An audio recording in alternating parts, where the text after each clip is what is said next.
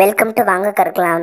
இன்றைக்கி நம்ம வீடியோவில் பெர்பெண்டிகுலர் ட்ரையாங்குலர் ஃபோர்ஸஸ் அப்படின்னு ஒரு முக்கியமான தியரம் பார்க்க போகிறோம். இந்த தியரம் பார்க்கறதுக்கு முன்னாடி ட்ரையாங்குலர் ஃபோர்ஸஸ் அப்படிங்கிற தியரம் நான் நடத்தியிருக்கேன். அந்த தியரம் டிஸ்கிரிப்ஷனில் லிங்க்கில் இருக்குது. அதை மறக்காமல் பார்த்துட்டு வாங்க. அப்போ தான் இந்த தியரம் உங்களுக்கு புரியும். இந்த தியரத்தில் உங்களுக்கு எதுவும் டவுட் இருந்துச்சுன்னா கீழே கமெண்ட் பண்ணுங்கள். இந்த வீடியோ உங்களுக்கு புரிஞ்சதுன்னா லைக் பண்ணுங்கள் அண்ட் உங்கள் ஃப்ரெண்ட்ஸுகளுக்கும் ஷேர் பண்ணுங்கள். நீங்கள் மறக்காமல் சப்ஸ்கிரைப் பண்ணி அந்த பெல் ஐக்கானை கிளிக் பண்ணி வச்சுக்கோங்க. அப்போ தான் உங்களுக்கு மறக்காமல் நோட்டிஃபிகேஷன்ஸ் வரும். என்னோடய வீடியோவை தொடர்ந்து நீங்கள் வாட்ச் பண்ணுங்கள்.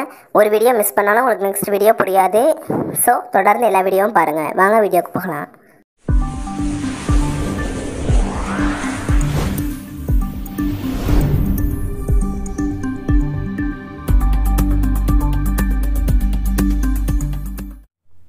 நம்ம இன்றைக்கி ஒரு முக்கியமான தியரம் பார்க்க போகிறோம்.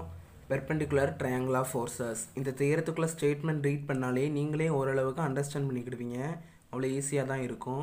நீங்கள் இதுக்கு முன்னாடி ட்ரையாங்குலர் ஃபோர்ஸஸ் அப்படின்னு சொல்லி ஒரு தியரம் நான் நடத்தி கீழே போஸ்ட் பண்ணியிருக்கேன். ஸோ அந்த வீடியோவை நீங்கள் பார்த்தா மட்டும்தான் உங்களுக்கு இந்த தியரம் ரொம்ப சிம்பிளாக இருக்கும். ஏன்னா இந்த தியரத்துக்குன்னு தனி ப்ரூஃப் எதுவும் கிடையாது. ஸோ அந்த ப்ரூஃபையே நம்ம அப்படி இந்த தியரத்துக்குள்ள ப்ரூஃபாக மாற்ற போகிறோம். ஸோ எப்படி பண்ணுறேன் அப்படிங்கிறது தான் இதில் கான்செப்டே. ஓகே, நான் ட்ரையாங்குலர் ஃபோர்ஸஸ்ங்கிறது வீடியோ போட்டேன். ஸோ நீங்கள் அதை பார்த்துருப்பீங்கன்னு நினைக்கிறேன். அதை பார்த்துருந்தீங்கன்னா இந்த வீடியோக்கு வாங்க, இல்லைனா அதை பார்த்துட்டு வாங்க. ஃபஸ்ட்டு ஸ்டேட்மெண்ட் ரீட் பண்ணிக்கலாம். Perpendicular triangular forces. If three forces acting at a point are such that their magnitudes are proportional to the sides of a triangle and their directions are perpendicular to the corresponding sides, all inwards or all outwards, then also the forces will be in equilibrium. Okay, இதில் இந்த first லைனே last லைனே மட்டும் பாருங்கள். If three forces acting at a point கொடுத்துருக்காங்க. 3 force வந்து ஒரு புள்ளியில் ஆக்ட் ஆகுதுன்னு கொடுத்துருக்காங்க. ஓகே, எதை ப்ரூஃப் பண்ண சொல்லியிருக்காங்க? நம்மளுக்கு யூக்லிபிரியம் சொல்லி ப்ரூஃப் பண்ண சொல்லியிருக்காங்க. நம்ம நேற்று ஒரு தியரம் பார்த்தோம், ட்ரையாங்குலர் ஃபோர்ஸஸ். ட்ரையாங்குலர் ஃபோர்ஸஸ்லேயும் அதே மாதிரியே தான் சொல்லியிருந்தாங்க. 3 forces acting at a point. ஓகேவா? அப்போது அதே மாதிரி தான் அங்கேயும் என்ன சொல்லியிருந்தாங்க? 3மே சேர்ந்து யூக்லிபிரியமாக இருக்கும் அப்படின்னு சொல்லியிருந்தாங்க. கரெக்டாக? ஸோ இப்போ 3மே சேர்ந்து ஈக்லிபிரியமாக இருக்கணுங்கிறது தான் இங்கேயும் கான்செப்ட்டு. பட் நம்ம நேற்று பார்த்த தியரத்தை ஒரு வாட்டி ரீகால் பண்ணுங்கள். நேற்று பார்த்த தியரத்தில் என்ன கொடுத்துருக்காங்கன்னு பாருங்கள். அந்த 3 ஃபோர்ஸுமே represented in magnitude and direction by the, அதாவது மேக்னிடியூடும் டைரக்ஷனும் அந்த ஒரு ட்ரையாங்குலுக்குள்ள சைடாக நம்ம கன்சிடர் பண்ணிக்கிட்டோம் அப்படின்னா யூக்லிபிரியமாக இருக்கும் அப்படின்னு சொல்லி நம்ம ப்ரூஃப் பண்ணியிருக்கோம் நேற்று ட்ரையாங்குலர் ஃபோர்ஸஸில்.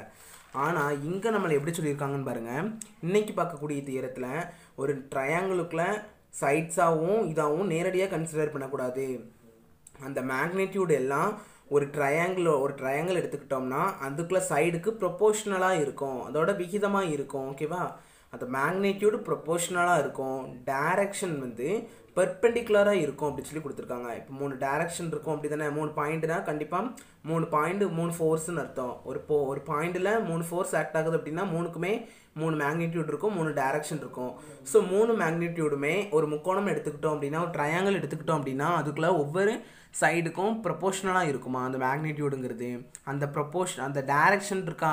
ஸோ 3மே டைரக்ஷன் உண்டு. ஏன்னா இது ஒரு வெக்டார் அளவு அப்படிங்கிறதுனால டைரக்ஷன் இருக்குமா. ஸோ அந்த டைரக்ஷன் வந்து அந்த சைட்ஸுக்கு பெர்பெண்டிகுலராக இருக்குன்னு சொல்லி கொடுத்துருக்காங்க. நேற்று கொடுத்த அந்த ட்ரையாங்குலர் ஃபோர்ஸஸ்க்கும் பெர்பெண்டிகுலர் ட்ரையாங்குலர் ஃபோர்ஸஸ்க்குள்ள அந்த டிஃப்ரென்ஸ் அதான். நேற்று ஒரு சாதாரணமாக ஒரு ட்ரையாங்கிள்குள்ள சைட்ஸ் அப்படின்னு சொல்லி மென்ஷன் பண்ணிட்டாங்க. இதில் சைட்ஸ்னால் எப்படி இருக்கும் அண்ட் அதுக்குள்ள டைரக்ஷன்ஸ்னால் எப்படி இருக்குங்கிறத நம்மளுக்கு தெளிவாக சொல்லியிருக்காங்க. ஓகேவா? அது ஒன்று. அதேமாதிரி இப்போ ஒரு ஃபோர்ஸ் வந்து இந்த நடுஸில் ஆக்ட் ஆகுதுன்னு சொன்னோம்ல, ஒரு பாயிண்டில் 3 ஃபோர்ஸ் ஆக்ட் ஆகுதுன்னோம்ல, அந்த 3 இன்வேர்டாகவும் இருக்கலாம், அவுட்வேர்டாகவும் இருக்கலாம். ஓகேவா? All inward R outward. 3 விசையும் ஒரு புள்ளி நோக்கி வரலாம், ஒரு புள்ளியிலேருந்து போகிறதாகவும் இருக்கலாம், எப்படினாலும் இருக்கலாம் அப்படின்னு சொல்லியிருக்காங்க. ஓகே, இப்போ இது நம்ம யூக்லிபிரியம் சொல்லி ப்ரூஃப் பண்ணணும். ஆல்சோ நம்மளுக்கு ட்ரையாங்குலர் ஃபோர்ஸஸ் தெரியும்.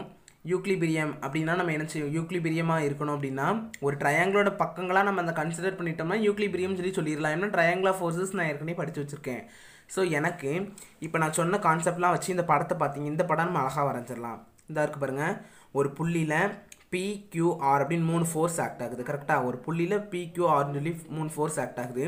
இந்த 3 ஃபோர்ஸுமே இந்த ஏபிசின்னு ஒரு ட்ரையாங்கிள் போட்டிருக்கேன்னா, இந்த ஏபிசிங்கிற ட்ரையாங்கிளுக்கு எப்படி இருக்குது? இந்த ட்ரையாங்கிளோட இந்த பேஜஸ்க்கு இந்த பக்கங்கள் இருக்கா, இந்த சைட்ஸ்க்கு ஏசி ஏபி இதோட பக்கங்களுக்கு எப்படி இருக்கும் அப்படின்னா ப்ரப்போர்ஷனலாக இருக்கும்.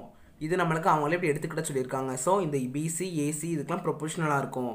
ஆனால் இந்த டேரக்ஷன்ஸ்க்கு இந்த சைடுக்கு எப்படி இருக்கும், இந்த சைடுக்கு இந்த டேரக்ஷன் பெர்பெண்டிகுலராக இருக்கும். கொஞ்சம் பாருங்கள், பிசி அப்படிங்கிறதுக்கு பெர்பெண்டிகுலராக பி போதா, இந்த பிசிங்கிறதும் பிங்கிறதையும் பாருங்கள், இங்கே உங்களுக்கு ஒரு பெர்பெண்டிகுலர் கிடைக்கும்.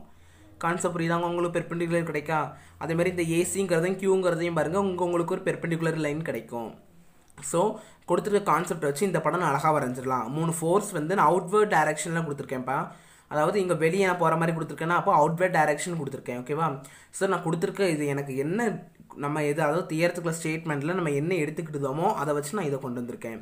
3 ஃபோர்ஸ் சைடுக்குலாம் என்ன இருக்குது, 3 ஃபோர்ஸ்க்கு மேக்னிடியூட் அந்த ட்ரையாங்கிளோட சைடுக்கு ப்ரொபோஷனலாக இருக்குது அண்ட் பெர்பெண்டிகுலராக இருக்குது. டைரக்ஷன்ஸ் ஒவ்வொன்றும் பெர்பெண்டிகுலராக இருக்குங்கிறத இந்த படம் மூலமாக நான் ரெப்ரசென்ட் பண்ணிட்டேன். இப்போது எனக்கு இதுக்கு தனியாக ப்ரூஃப் பண்ண கஷ்டமாக இருக்குது. ஸோ என்ன பண்ண போகிறேன் அப்படின்னா, இதுக்கு டைரக்ஷன் மட்டும்தானே கொஞ்சம் சேஞ்ச் ஆகி இருக்குது.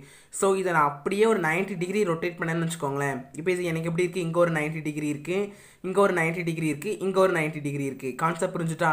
பெர்பெண்டிகுலர்னா மீன்ஸ் அதானே, பெர்பெண்டிகுலர்னா ஒவ்வொரு பக்கமும் இதில் 90 டிகிரி 90 டிகிரி 90 டிகிரியாக இருக்குது. இப்போ நான் என்ன செய்ய போகிறேன் அப்படின்னா, ஓவராலாக ஒரு 90 டிகிரி நான் ரொட்டேட் பண்ணேன்னு வச்சுக்கோங்களேன். இந்த 90 டிகிரி அப்படி இதில் வந்து பக்கத்தில் எப்படி போய் சேர்ந்துக்கிடுமா, இந்த 90 டிகிரி அப்படி சேர்ந்து கரெக்டாக ரொட்டேட் ஆகி என்ன ஆயிரும் அப்படின்னா, இந்த சைட்ஸில் போய் அப்படியே ஆர்கனைஸ் ஆயிரும். புரியுதா? இதை மொத்தமாக ஒரு 90 டிகிரிக்கு ஒரு ரொட்டேட் பண்ணேன் அப்படின்னா, ஒரு 90 டிகிரி ஒரு நான் கொடுக்குறேன் அப்படின்னா எனக்கு திரும்படியும் இந்த இருக்கு பாருங்கள், இதே மாதிரி மாறிடும். அப்படி ட்ரையாங்கிள் அப்படி சேஞ்ச் ஆயிருமா, 90 டிகிரி கொடுக்குறேன் அப்படின்னா ட்ரையாங்கிள் அப்படி சேஞ்ச் ஆயிரும். இந்த டேரக்ஷன்ஸ் எல்லாம் அதில் ஒவ்வொன்றிலையும் போய் ஜாயிண்ட் ஆகிக்கிடும். ஸோ எனக்கு அந்த ஃபோர்ஸஸ் இங்கேருந்து ஒரு ஃபோர்ஸ் போதா, அந்த மாதிரி எனக்கு இப்படி மாறிடும். புரியுதா? ஸோ எனக்கு இப்போ நியூவாக ஒரு ட்ரையாங்கிள் கிடச்சிருக்குமா, அதாவது 90 டிகிரி நான் ரொட்டேட் பண்ணியிருக்கிறதுனால எனக்கு இப்போ ஒரு நியூ ட்ரையாங்கிள் கிடச்சிருக்குமா. அந்த நியூ ட்ரையாங்கிள் எனக்கு இப்படி தான் இருக்கும், பி டேஸ் சி டேஸ் ஏ டேஸ் அப்படின்னு சொல்லி இருக்கும். அதாவது ஒரு 90 டிகிரி ரொட்டேட் பண்ணியிருக்கிறதுனால எனக்கு நியூ ட்ரையாங்கிளாக கன்வெர்ட் ஆயிடுது. இந்த ஃபோர்ஸஸ்லாம் அந்த சைட்ஸில் போய் ஆக்ட் ஆயிடுது. ஒரு 90 டிகிரி ரொட்டேட் பண்ணதுனால தான் எனக்கு இது நடந்திருக்கு. ஸோ இது இப்போ எனக்கு எப்படி ஆகிட்டு, அதுக்குள்ள மேக்னெட்டியூடும் டேரக்ஷனும், இந்த படத்தை பாருங்கள், மேக்னெட்டியூடு டேரக்ஷன் எல்லாமே ஒரு ட்ரையாங்கிளுக்குள்ள பக்கங்களாக இருக்குது. இப்போ நம்ம என்ன பார்த்துருக்கோம், 3 ஃபோர்ஸ் ஒரு புள்ளியில் ஆக்ட் ஆகுது, அதை ஒரு ட்ரையாங்கிளுக்குள்ள பக்கங்களாக நம்ம கன்சிடர் பண்ணிக்கிட்டோம் அப்படின்னா அந்த மேக்னெட்டியூடையும் டேரக்ஷனையும் நம்ம ஒரு ட்ரையாங்கிளுக்குள்ள பக்கங்களாக கன்சிடர் பண்ணிக்கிட்டோம் அப்படின்னா நம்ம என்ன சொல்லிடலாம், நம்மளுக்கு ஏற்கனவே ஒரு தியரம் தெரியும். என்ன தியரம்?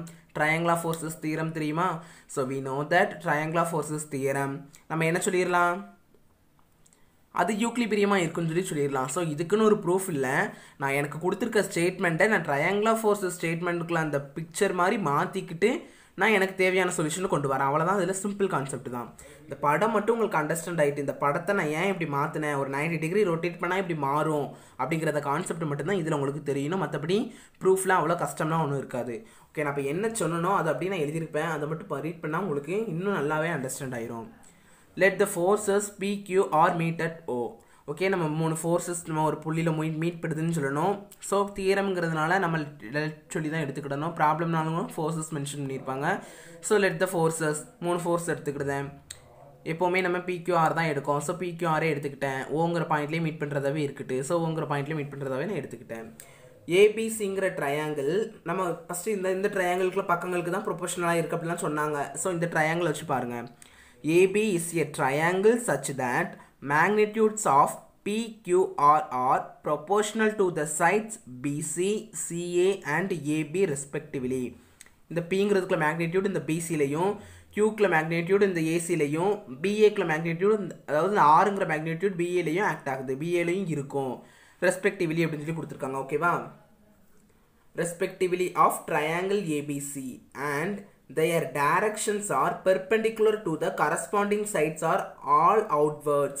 நான் சொன்னேன்னா எல்லாமே அவுட்வேர்டாக வர இருக்குது. இந்த சைடுக்கு இது பெர்பெண்டிகுலராக இருக்குது. பிங்கிறது இந்த பிசிங்கிற சைடுக்கு பெர்பெண்டிகுலராக இருந்துச்சு, ஏசிக்கு கியூ பெர்பெண்டிகுலராக இருந்துச்சு, ஏபிக்கு ஆர் பெர்பெண்டிகுலராக இருந்துச்சுன்னு சொன்னா. ஸோ அதை இது வரைக்கும் கொடுத்துருக்காங்க. ஓகே, இப்போ பாருங்கள், நம்ம என்ன ப்ரூஃப் பண்ணணும், we have to prove that they will be equilibrium. So நம்ம ப்ரூஃப் பண்ண வேண்டியது என்னது, இது மூணும் நம்மளுக்கு யூக்லிபிரியத்தில் இருக்குது அப்படின்னு சொல்லி சொல்லணும். If we rotate the triangle ABC through 90 degree its own plane, அதே பிளேனில் வச்சுக்கிட்டு நான் அந்த ட்ரையாங்கிளை ஒரு 90 டிகிரி ரொட்டேட் பண்ணிக்கிட்டேன். ஓகேவா? ரொட்டேட் பண்ணேன் அப்படின்னா we will get a new triangle A dash B dash C dash whose sides are parallel to the given forces and represent the forces both in magnitude and direction. நம்ம சொன்னோமா ஒரு 90 degree மாற்றிட்டோம் அப்படின்னா நம்மளுக்கு இந்த மாதிரி ஒரு ட்ரையாங்கிளாக கிடச்சிரும். ஸோ இந்த ஃபோர்ஸஸ் எல்லாமே நம்மளுக்கு எப்படி ஆக்ட் ஆக ஆரம்பிச்சிரும், நம்ம இப்போ ஏற்கனவே பார்த்துட்டு இருக்கோமா அந்த மாதிரி ஆக்ட் ஆகும். இங்கே பாருங்கள், இந்த லைன் இங்கே ஓபின்னு போட்டிருக்கேன்னா அதே மாதிரி எனக்கு இந்த இது வந்திருக்கான்.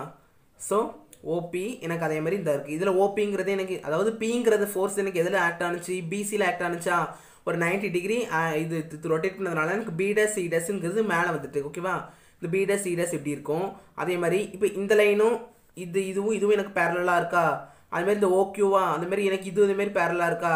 கான்செப்ட் புரியுதான், கியூங்கிற ஃபோர்ஸ் இப்படி போயிட்டுருக்கு. அப்போ அதுக்கு நேரம் எனக்கு பேரலாக ஒரு லைன் கிடச்சிருக்கு. அதேமாதிரி ஓஆர் அங்கே போயிட்டுருக்கு, எனக்கு ஏடஸ் பிடஸ் அப்படின்னு சொல்லிட்டு இங்கே ஒரு லைன் கிடச்சிருக்கு. ஸோ அதை தான் இதில் மென்ஷன் பண்ணியிருக்காங்க. ஓகேவா, triangle Aedes பிடஸ் சிடஸ் whose sides are parallel to the given forces and represent the forces both in magnitude and direction. Okay, இப்போ hence the triangular forces நம்ம இது வரைக்கும் பார்த்தாச்சு. இப்போ என்ன கொடுத்துருக்காங்கன்னு பாருங்க. hence the triangular forces PQR are in equilibrium. நம்ம ஏற்கனவே triangular forces பார்த்துருக்கோமா. இப்போ triangular forces படி PQR இது எல்லாமே நம்மளுக்கு யூக்லிபிரியமாக இருக்கும். கான்செப்ட் புரிஞ்சுக்கிட்டா நம்மளுக்கு கொடுத்துருக்க சம்மை நம்ம என்னவா மாற்றிக்கிடுதோம், ட்ரையாங்குலர் ஃபோர்ஸஸ்க்கு மாற்றிக்கிடுதேன். நம்ம பெர்பெண்டிகுலர் ட்ரையாங்குலர் ஃபோர்ஸஸ் பண்ணணும். பட் நான் ஒரு 90 டிகிரி ரொட்டேட் பண்ணேன் அப்படின்னா எனக்கு அந்த சைட்ஸ்லாம் ட்ரையாங்குலுக்குள்ள அந்த ஃபோர்ஸஸ் எல்லாமே ஒரு ட்ரையாங்குலுக்குள்ளதுக்கு எனக்கு பேரலாக மாறிடுது. ஸோ எனக்கு இப்போ ட்ரையாங்குலர் ஃபோர்ஸஸ் லாவை நான் அப்ளை பண்ணேன் அப்படின்னா எனக்கு யூக்லிபிரியம் கிடச்சிரும். ரொம்ப ஈஸியாக தான் இருந்திருக்கும் இந்த தியரம். எப்போ அப்படின்னா நீங்கள் இந்த ட்ரையாங்குலர் ஃபோர்ஸஸ் அப்படின்னா உங்களுக்கு என்னென்னு தெரிஞ்சிருந்துச்சு அப்படின்னா இந்த தியரம் உங்களுக்கு ஈஸியாக இருந்திருக்கும். ஸோ ட்ரையாங்குலர் ஃபோர்ஸஸ் அப்படிங்கிறது நீங்கள் இப்போ வரைக்கும் பார்க்கல அப்படின்னா டிஸ்கிரிப்ஷனில் லிங்க் இருக்குது, கீழே போய் மறக்காமல் பார்த்துட்டு வாங்க. அதுக்கடுத்து இந்த தியரம் பாருங்கள், கண்டிப்பாக உங்களுக்கு புரியும்.